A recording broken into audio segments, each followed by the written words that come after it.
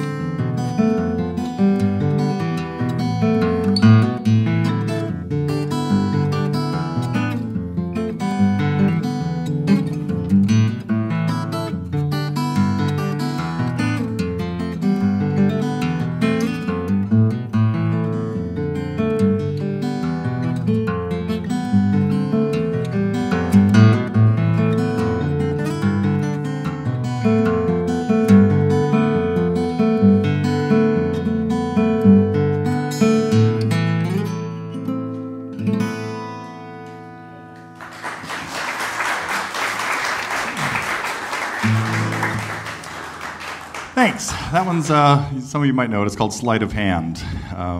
It was just, I kind of was picturing, what's that game, like out the 3-card Monte type scam that you see people doing. I'm going to try to run through here this piece that I've been, again, wrestling with for 20 years, and every time I wrestle with it, about 3 or 4 minutes into it, my hand wants to leave the room and get into a bucket of ice. But we'll see how it comes out. So this is a piece that by Scott Joplin called Bethina that is ragtime stuff. Classic ragtime is very, really, the forms are very regular. You usually have 4 sections that are 16 measures long. You play the first one twice, you play the second one twice, you bring the first one back in, play a third one that's usually in a different key, and then usually in the key of the 4th or something, and then you come back and play the 5th one, or the 4th part, you know, and you're, I'm sure you're familiar with stuff like The Entertainer. That's a classic example of a ragtime piece. It has a little interlude, of course.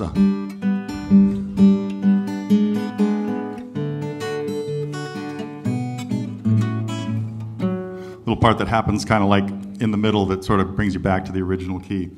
Bethina was one of his later pieces that was, there's 5 parts in 5 different keys. You've heard me tell most of this story before, and all of these, and many of these keys are not guitar friendly. There's some in B flat or B minor, then in F, and then, anyway. Oh yeah, the second part's in B flat. So we have G, B flat, F, B B minor, and then D, I guess.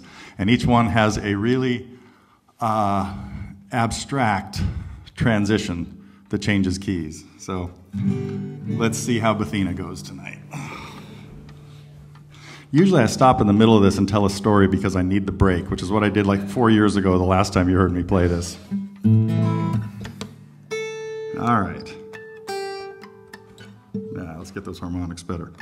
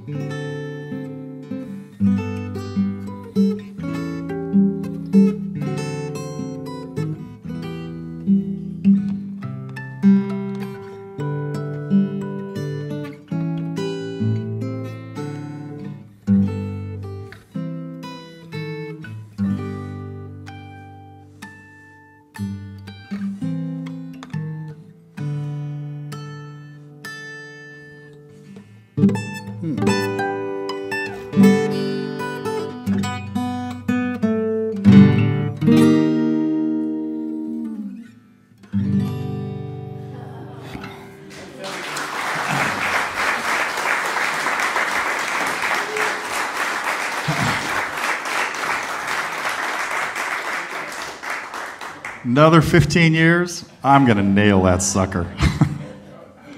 Max was talking a while ago about some of the differences with playing the guitar and playing the piano. And on the piano, you can hit the wrong note. You can't make the same note sound like 75 different things like you can on the guitar. And that's what happens in trying to get tone and stuff out of there. But it's always a fun adventure. So I think that's it for now. We'll get on to the evening show.